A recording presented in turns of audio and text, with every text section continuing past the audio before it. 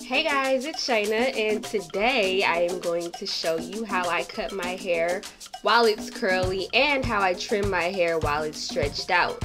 I'm also going to show you how I achieve this awesome hairstyle with Design Essentials Coconut and Monoi line. So let's go ahead and get started.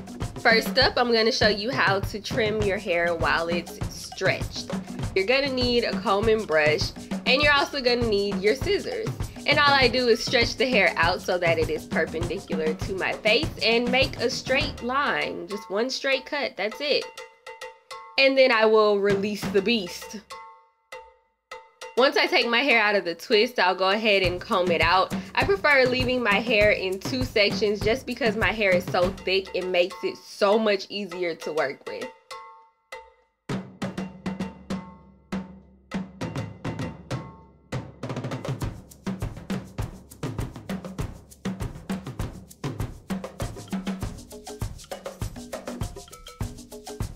And once I get it combed out, I'll give it a good shake so that the hair can kind of fluff up, and then I will manually go in and finger fluff my hair. And that's it. Alright, so now that we got that out of the way, I'm going to show you how I cut my hair while it's curly. For this style, I clarified my hair in the shower, and there's no other product in it as of this moment. I'm going to start by using the Design Essentials Natural Coconut and Monoi Deep Moisture Oil Treatment as a hot oil treatment. Apply a very generous amount to your hair after you have shampooed it, and make sure you work it in really good. Then I'm going to grab my shower cap and put it over my hair and let my hair marinate for about 15 to 30 minutes. I left the product in for the full 30 minutes because I did clarify my hair, and my hair needs all of its moisture back. After the 30 minutes is up, go ahead and rinse your hair out with warm water. And I'm going to follow it up with the Design Essentials Natural Coconut and Monoi Deep Moisture Milk Cream. For this product, you really just need a pea-size amount per section. I'm going to section my hair off into about 5 sections.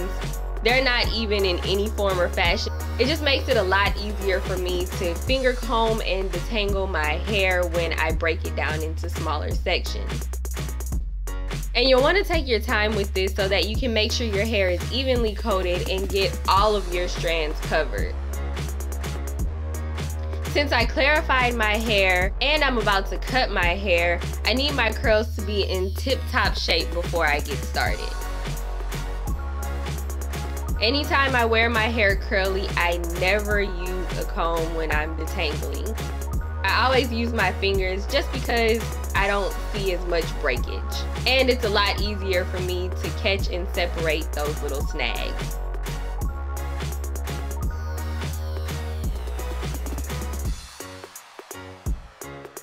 Now we're going to grab that Design Essentials Natural Coconut and Monoi Deep Moisture Milk Souffle. And this is a nourishing lightweight styler that helps to hydrate and leave your curls frizz-free and super soft. You'll just want to apply this to your damp curls and evenly distribute it throughout the sections.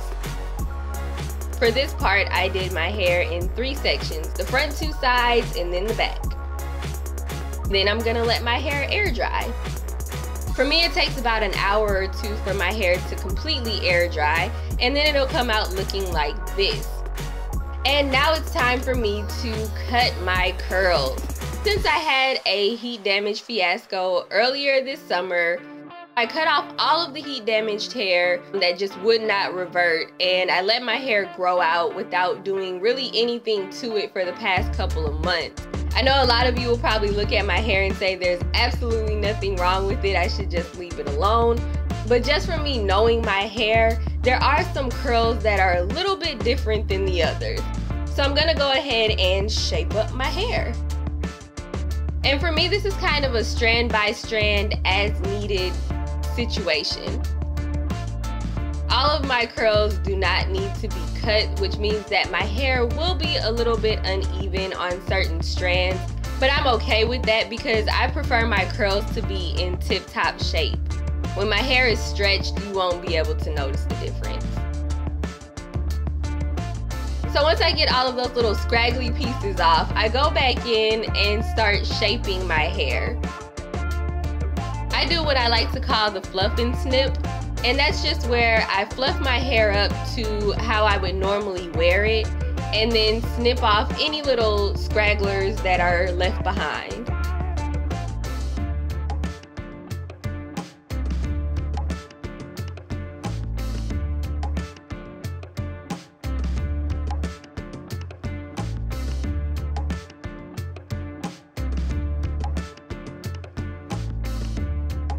And when it's all said and done, this is how much hair I've cut off in total. And I know it seems like a lot of hair, but since my hair is really thick, I really didn't cut that much off.